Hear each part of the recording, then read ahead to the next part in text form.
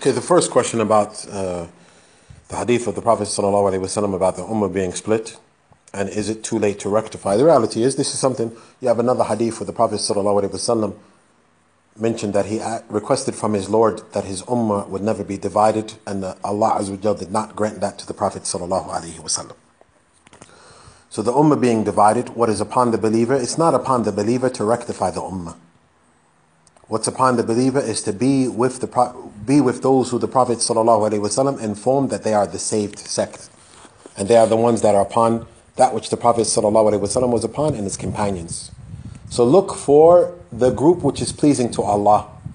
Look for the group that implements the sunnah of the Prophet ﷺ, starting from Tawheed, adherence to the Quran, adherence to the authentic sunnah of the Prophet ﷺ as it was understood by the greatest of people, and that is the Sahaba of the Prophet ﷺ. What should be the focal point of the Muslim is to look for that group, is to diligently look for that group and to be a part of that group, be a part of that sect. And the reality is, bringing rectification to the Ummah is not something that is accomplishable, because the Prophet ﷺ mentioned that it would happen. And the Prophet ﷺ mentioned that Allah Azza wa Jal did not grant his Ummah, the Ummah of the Prophet Muhammad ﷺ, unity. It was something that was not granted to the Prophet ﷺ, that dua. So it's upon the believer to focus on that which he has the ability to, and that is to be amongst the safe sect. We ask Allah Azza wa Jal to make us from amongst those. How can we encourage our friends and families to attend weekly lessons? One of the things is by mentioning the great virtues of gathering for lessons. Gathering for lessons, and that is like the hadith of Abu Hurairah that we mentioned at the beginning of this lecture, the hadith in Sahih Muslim. Likewise is to mention the fact that the Prophet ﷺ informed about the fitna happening and the division, method and division of the Ummah. And then the Prophet ﷺ mentioned that those who are upon that which I am upon and my companions. So where are the masajid that are calling to Tawheed and Sunnah? Tawheed and Sunnah, Tawheed and Sunnah. Where are you finding this? You might have masajid that you're always hearing about politics, and you're always hearing about things that are not beneficial. Things that are not beneficial or are less beneficial. But where are the masajid that are calling to Tawheed and calling to Sunnah and teaching Hadith and teaching manners and teaching fiqh, along with Tawheed? Where are these masajid? Do you find it in the Sufi masajid? Do you find it in the Deobandi masajid? No, you don't. You only find it in the masajid of the people of the Sunnah, the masajid of the people of Salafiyah. Likewise, another thing is the tranquility that befalls an individual. When an individual comes to the masjid of the people of the Sunnah, he leaves and he's learned something.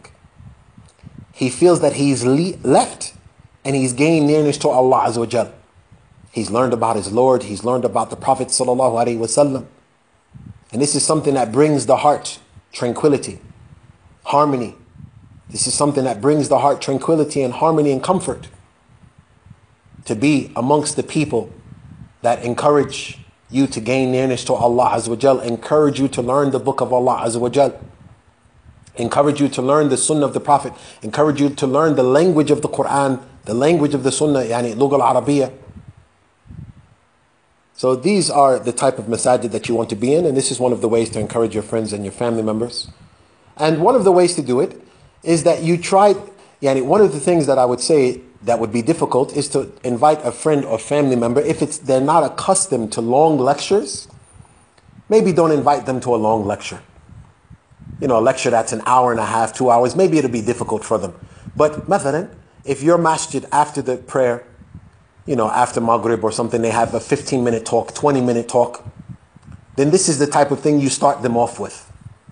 And it's mentioned in Sahih Bukhari, in the book of knowledge, كَانَ يَتَخَوَّلُنَا رَسُولُ اللَّهِ صَلَى اللَّهُ عَلَيْهِ وَسَلَّمْ بِالْمَوْعِظَةِ, that the Prophet ﷺ used to give us a lecture every once in a while.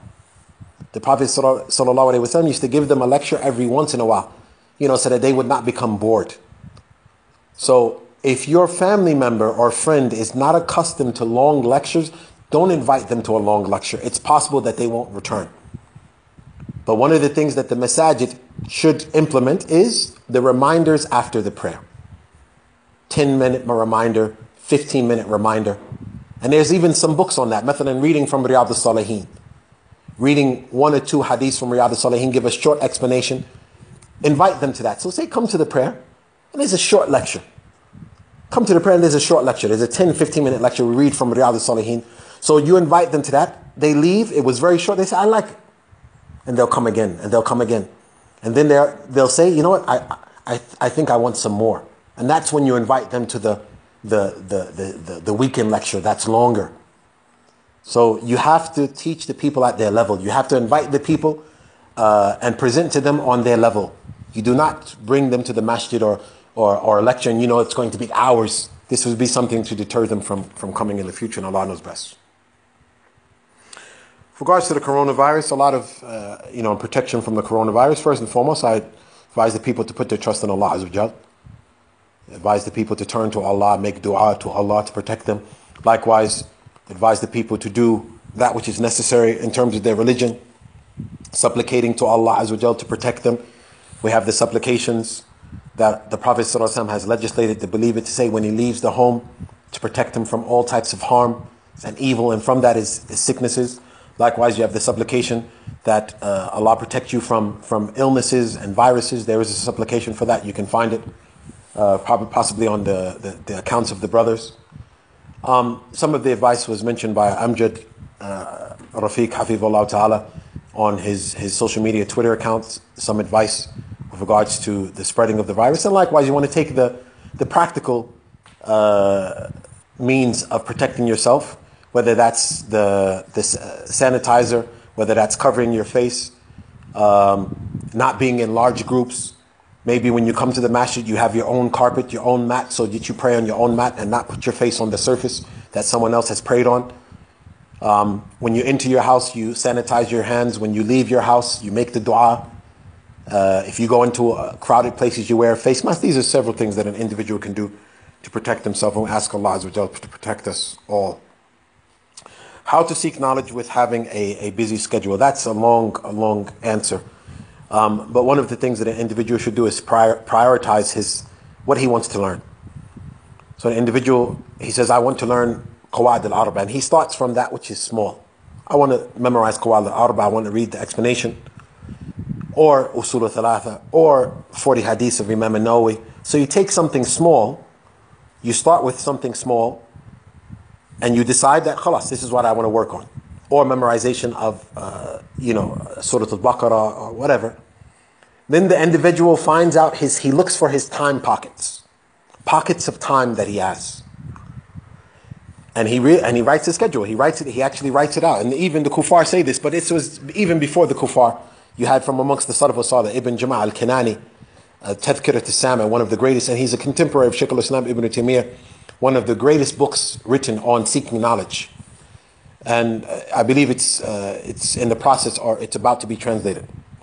But Ibn Jama'ah mentions about finding your time pockets.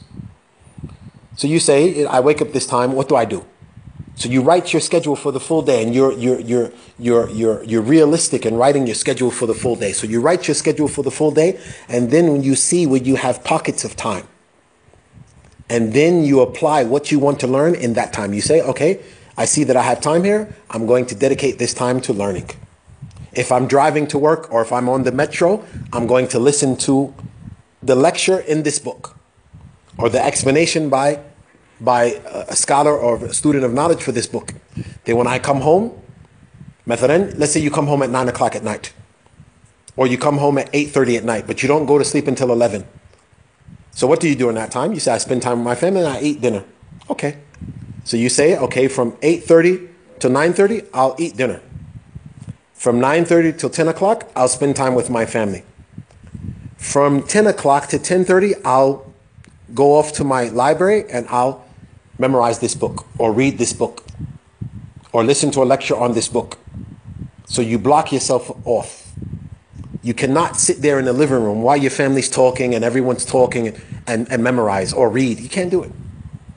You have to block yourself off. You have to go into a like, sort of isolation. You go into your study, you go into your basement, you go into your attic, and you read that book. You memorize it. You write it out. Right? And then, okay, then you can go back to your family. But a half hour to 45 minutes you spend seeking knowledge. You do that consistently, you will be able to seek knowledge. And then you will find that you have a desire and a thirst to take more time. So on the weekend, مثلا, Saturday mornings, instead of sleeping late, no, you get up, you pray Fajr, and then for an hour after Fajr, you sit. While the family's sleeping, you sit and you memorize, you review, you read, you listen to a lecture, and you do the same thing on Sunday morning after Fajr. Or if you get up at Tahajjud at night, so you get up at 4 o'clock, 4 a.m. in the morning. So usually you pray Tahajjud from 4 to 4:30. So then you say, okay, I'll pray Tahajjud from 4 to 4:30, and then from 4:30 to 4:45, I will study. The point is that you find your pocket times, and you begin to use those times for seeking knowledge. And a lot can be said about that. You can find lectures, even maybe on YouTube. I've possibly done something, and others from amongst the scholars and the brothers, they've done stuff on how to seek knowledge if an individual is very busy. But the person has to be one thing which is important is consistency. One thing which is important is the consistency. So what I mentioned about finding the pocket times is consistency. And even if something happens that goes against that, but as soon as it's finished, you go back to your schedule. You go back to your schedule. So you actually make a schedule for seeking knowledge. This is that which we have to offer. Allah knows best. Wa sallallahu wa sallam wa baraka ala nabiyyina Muhammad wa ala alihi wa sahbihi wa sallam tasliman kathira. Assalamu alaikum wa rahmatullahi wa barakatuh.